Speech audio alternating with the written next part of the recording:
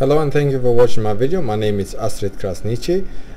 This is going to be part 2 of chapter 5 CCNA semester 3. Okay, we just finished configuring basic single area OSPF. Now we're going to move on to OSPF network types. So OSPF will have 5 different network types. First one is point-to-point. Then we have a broadcast multi-access, non-broadcast multi-access, point-to-multipoint, and virtual links. Now we can explain one by one. So point-to-point network, for example, 2 routers interconnected over the common link, that is called a point-to-point. No other routers are on the link. This is often the configuration of wide area network links. So that is point-to-point. Broadcast, multiple routers interconnected over Ethernet network. For example, you have here with a switch in the middle, that's called multi-access. Broadcast, multi-access. So if we send the broadcast message or multicast message, everybody's going to get it. And then on the top there you can see that's a point-to-point. So this network here is a broadcast multi-access. On this network, you don't have to elect the DR or BDR because it's point-to-point. On this network, we have to elect one DR and one BDR because it's a broadcast multi-access. I'm going to show you a bit later why we have to do that. Multiple non-broadcast multi-access is like, for example, when you use it in frame relay. So multiple routers interconnected in network that does not allow broadcast, like frame relay. So that's called, we only allowed to send a unicast messages, and that's called non-broadcast multi-access. In this scenario, router 1, 2 and 3 are interconnected over frame relay network. Frame relay does not allow broadcast. OSPF must be configured accordingly to create neighbors adjacencies. Point-to-multipoint, multiple routers interconnected in a hub and a spoke topology over non-broadcast multi-access network. Often used in to connect the branch sites with a central site, or hub and spokes. So connect the spokes with the hub. And then we have a virtual links, special OSPF type network type, used to interconnect distant OSPF areas to the backbone area. For example, we told you the area, every area has to be connected directly to area 0. And in this case, we have area 0 on the left and we have area 51 on the right. So area 0 is area 1 is directly connected to area 0, but area 51 is not directly connected to area 0. This is not allowed in OSPF. If for some reason you have this type of network, you have one network that will enable this. This is like a temporary, so you don't have, it's not permanent solution. In this scenario, area 51 cannot connect directly to area 0. A special OSPF area must be configured to connect area 51 to area 0. The R1 and R2 area 1 must be configured as a virtual link. So these 2 routers, we connect them as a virtual link.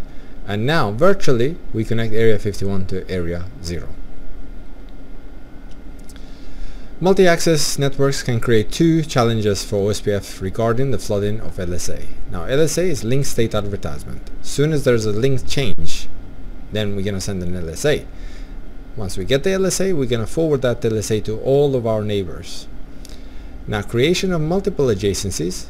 Ethernet networks could potentially interconnect with many OSPF routers over a common link, and creating adjacencies with every routers is unnecessary and undesirable. This will lead to an excessive number of LSA exchange between routers on the same network. Extensive flooding of LSAs. Link state routers flood their link state packets when OSPF is initialized or when there's a change in the topology.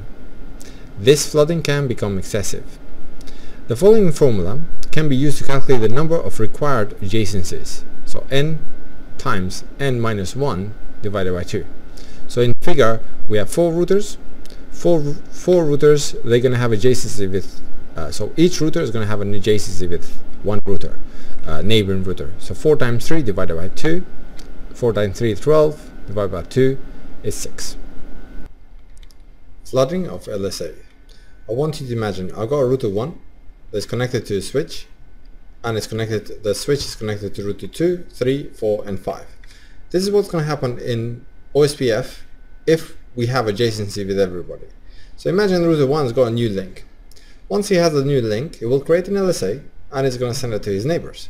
That LSA is inside LS2 and it will be forwarded to all his neighbors. 224.0.0.5. Now all the neighbors are going to get it. First thing, before they even run the algorithm, first thing that they're going to do is replicate this LSA and try to send it to their neighbors. So let's have a look now at what is going to happen. Router 3 down here is going to create an LSA, right? Same time, all other routers are doing the same thing, yeah? It's going to create an LSA, it's going to send it, trying to notify the neighbors. Now other routers will create an LSA and will do the same thing. So as you can see, we have one LSA and we have created loads of LSA, flooding of these LSAs. For this reason, it's better if we elect a DR, designated router. Now this designated router and backup designated router is in case if designated router fails, they will listen to different address. They will listen to 224.0.0.6. So instead of sending our LSAs to everybody, we're going to send it to designated router, and it's the job of designated router to forward that LSA to other routers. So to elect the designated router, we have to look at the priority. The highest priority will win. So if they have all equal the priority 1, router 1 has 1, 2, they all have 1, and router 5 has a priority of 0. If they have priority of 0, it means that they will not take part on any election. So if its priority is the same, then we look at the next thing we need to look at is router ID. They have to check the router ID. The highest one will win. Since router 5 has priority of 0, we're not even checking his router ID. So now, if you look at the router ID, the highest router ID is router 4. So router 4 will win the election. So the router 4 is the DR, designated router, and it will listen to a special address made just for the DR, 224.0.0.6. In case the router 4 fails, then we have to elect a backup designated router. Again, we look at the priority, it's the same, then we look at the router ID. The next router ID on the highest is router 3. So router 3 will win. If I will be the DR, if the current backup, the current DR will fail. So now we have elected the DR, router 4, and BDR, router 3. Router 5 didn't want to take part in the election. When there's a new link, the router 1 will send an LSA, but now the LSA will not be 224.0.0.5 to all OSPF routers. It will be to 224.0.0.6, which means only the DR. Sends it to the DR, so both DR and BDR are going to listen to that address, but it's the job of the DR to forward that LSA to all the routers, 224.0.0.5, right? Like that. Now, router 1, for example, and router 2, they do not need to be full adjacency because they're never going to speak to each other. They need to have a full adjacency only with the DR and only with the BDR, not with each other. So router 1, 2, and 3 will be stuck to two-way. So DR and BDR election.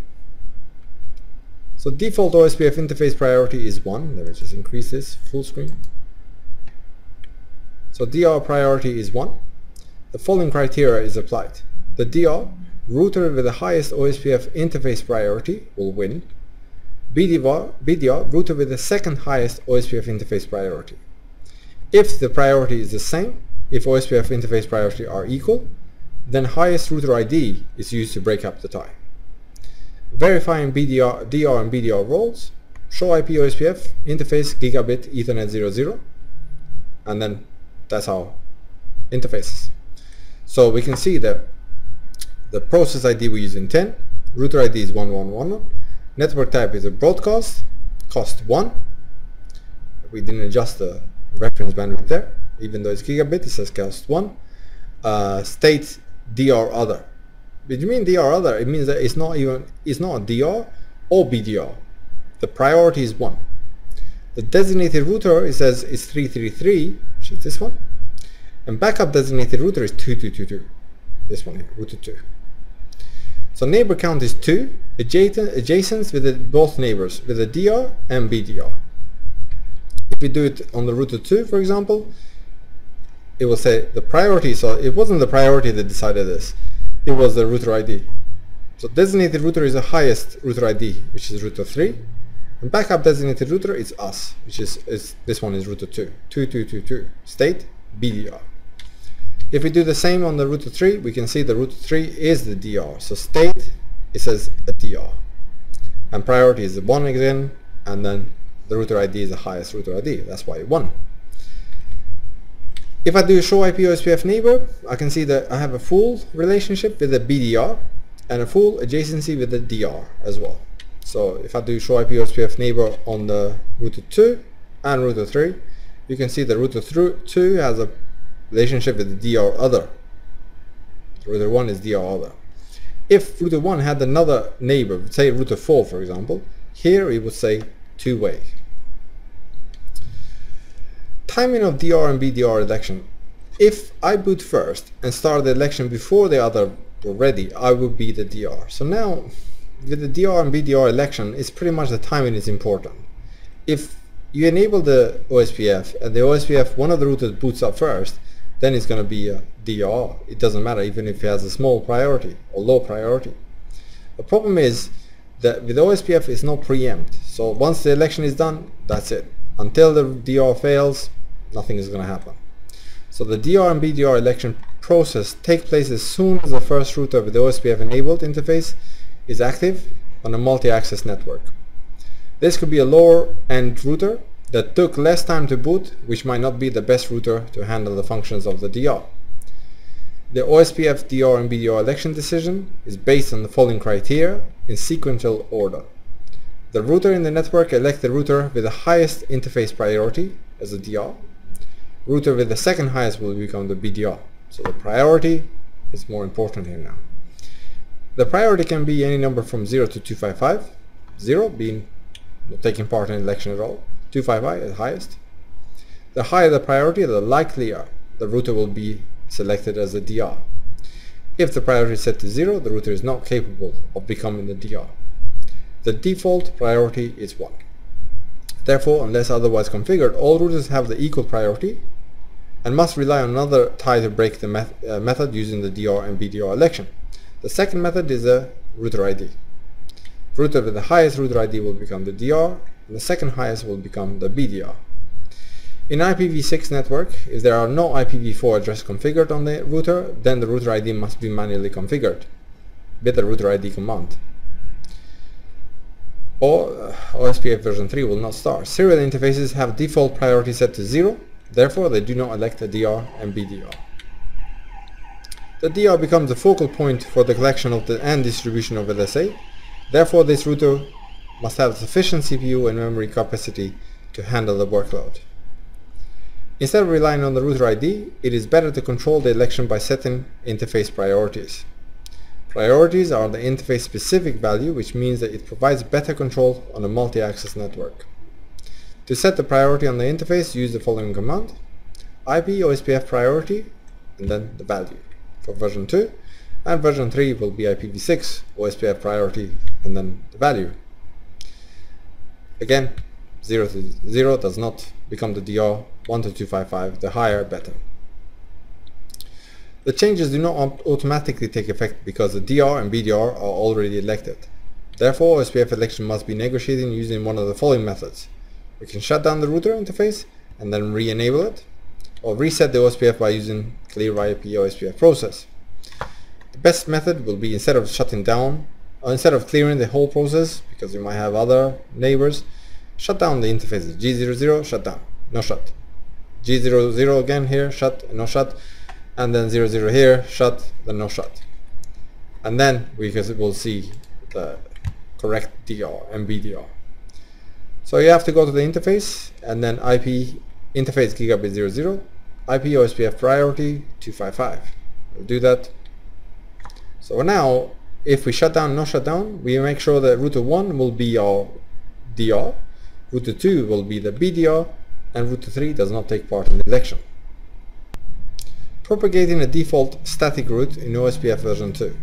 With OSPF, the router connected to the internet is used to propagate a default route to other routers in the OSPF routing domain.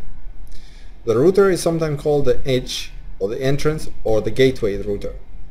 However, in OSPF terminology, the router located between OSPF routing domain and non-OSPF routing network is also called Autonomous System Boundary Router, or ASBR. In figure, R2 is selected single-homed, so it's got connection to one service provider. Therefore, all it's required for R2 to reach the internet is default static route to the service provider. To propagate the default route, the edge router, router 2, must be configured with a default static route, IP route, the command IP route, then 4 zeros, quad zeros, space, another quad zeros, then the either exit interface or the neighbor's IP address. Then to propagate this default static route, we go to the OSPF one and say default information originate. So default hyphen information originate. For as long as we have the static route, the default route will be propagated. Sometimes if you don't have the static route, but you still want to propagate a default route, you'd have to type here, there's another word, always. That doesn't matter if you have a static route or not, it will be propagated. With this command only, default information originate, you have to have a static route for the information to be propagated. If the default information originate command is not used, the default quad 0 route will not be propagated to other routers in OSPF area. Verify the default route setting on R2 using the show IP route. Now once we verify that, we will see the O2, then an asterisk, and then E2. Okay, here we don't see it because here is itself. Router 2 has got a static route, default static route that is going towards the neighbor's IP address. Once that propagates, when we send that router to other routers, that route, default route to other router 1 and router 3, for example, and when we say show IP route, we can see that one route has been, we learn one route through OSPF, and it's got a star here, E2, which means it's external to, and it's potential to be the default route. So quad zeros, /0, via the network of router 2. So gateway of last resort is 172.16.3.2 for every network. So any network that we want to send the packets to, we're going to send it to 3.2, which is the IP address of router 2. The process of propagating default static route in OSPF version 3 is almost identical to router version 2. To propagate a default route, the edge router must be configured with a static route first, and then propagate that route. So on IPv6, a default route is IPv6 route, /0, and then neighbor's IP address. Then we go to the process and we say default information originate.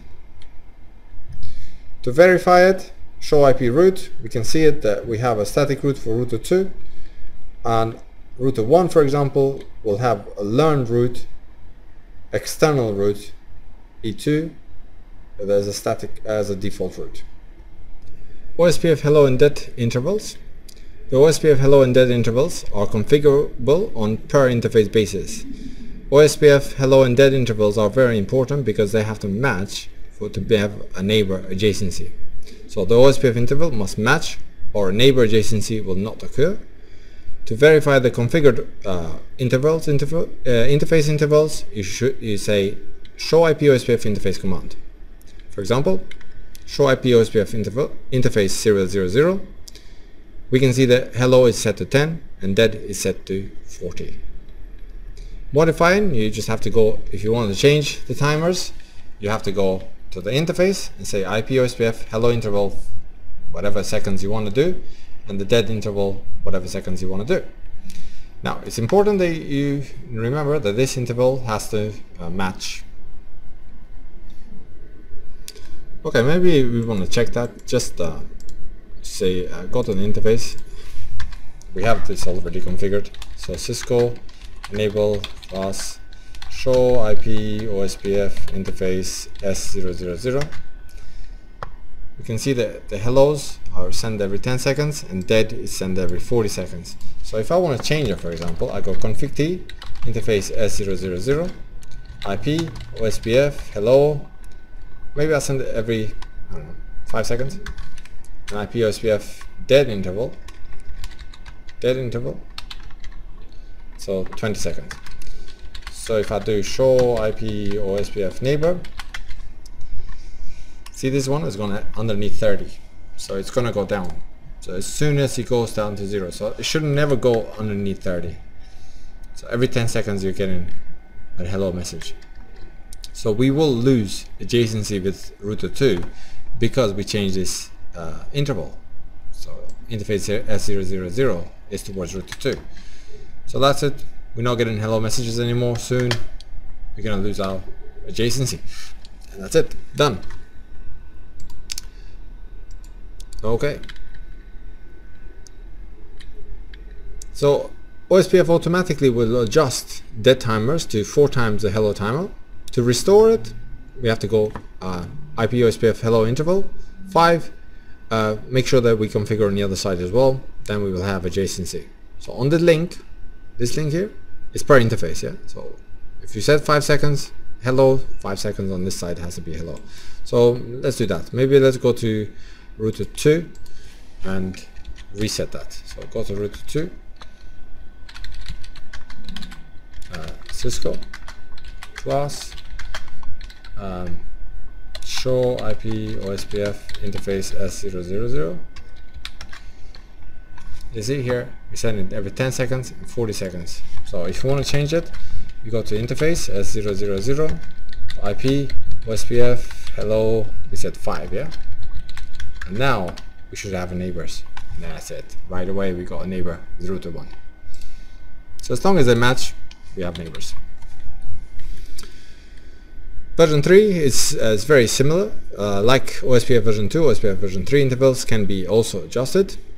Version 3 hello and dead intervals can be modified manually using the following interface commands: IPv6 OSPF hello intervals and then seconds.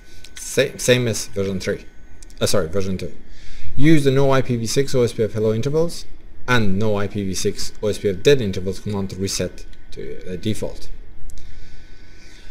Now we have to remember that our routers are targets. So the role of router in the network is so crucial that are often the targets of network attacks. Network administrator must be aware that routers are at risk from attack just as much as the end user system. In general, routing system can be attacked by disrupting the routing pattern peers or by falsifying the information carried within the routing protocol.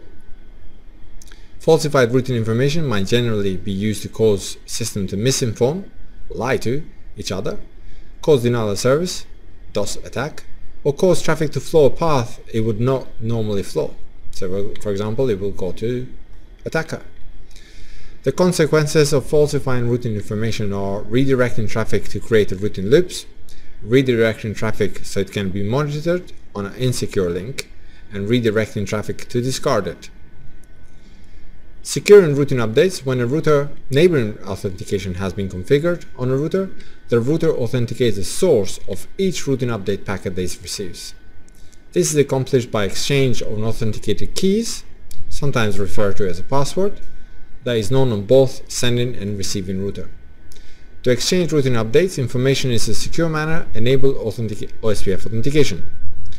OSPF authentication can either be no authentication, simple, clear text authentication, or message digest 5 authentication, or MD5. OSPF version 3 supports OSPF supports 3 types of authentication. Like we said, null, no authentication, simple password authentication, this is also referred to as plain text, and MD5, which is encrypted format. OSPF version 3, OSPF for IPv6, does not include any authentication capabilities of its own. Instead, it will rely entirely on IPsec to secure communication between neighboring using the IPv6 OSPF authentication IPsec SPI interface configuration. Configuring OSPF MD5 authentication, for example, first we need to assign the key ID and the key to be used to the neighboring router that are used to OSPF MD5 authentication.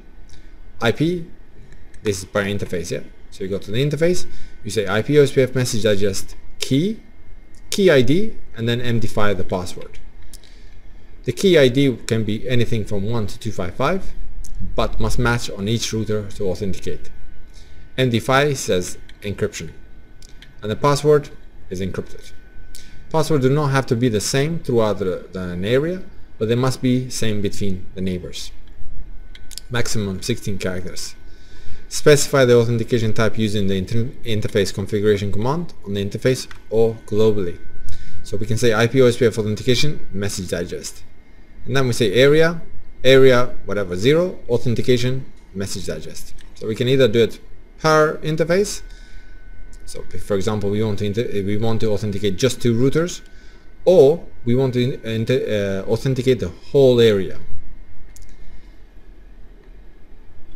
Enabling MD5 authentication globally on R1, for example, router OSPF, the whole area will be authenticated using a message digest.